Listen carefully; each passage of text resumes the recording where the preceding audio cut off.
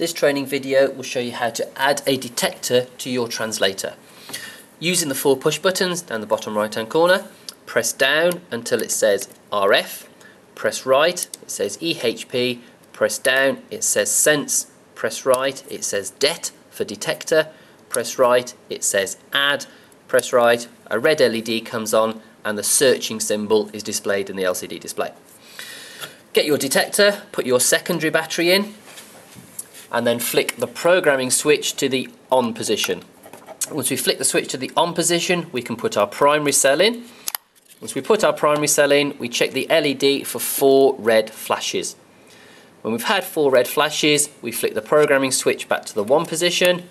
We will get 2 green flashes of the LED, and then the loop address of that detector will be displayed in the LCD display. The current reading means it's a smoke detector at address 21.